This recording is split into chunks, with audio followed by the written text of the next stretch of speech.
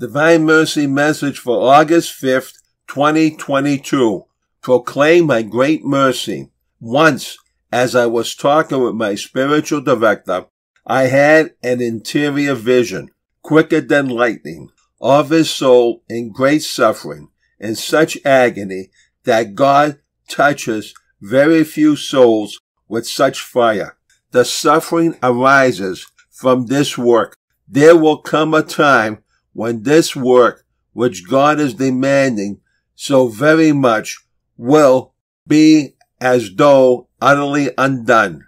And then God will act with great power, which will give evidence of its authenticity.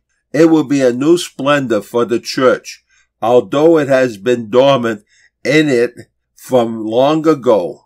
That God is infinitely merciful, no one can deny. He desires everyone to know this before he comes again as judge. He wants souls to come to know him first as King of mercy. When this triumph comes, we shall already have entered the new life in which there is no suffering.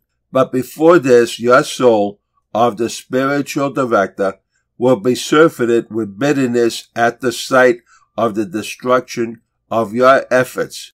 However, this will only appear to be so because what God has once decided upon, he does not change. But although this destruction will be such only in outward appearance, the suffering will be real. When will this happen? I do not know. How long will it last?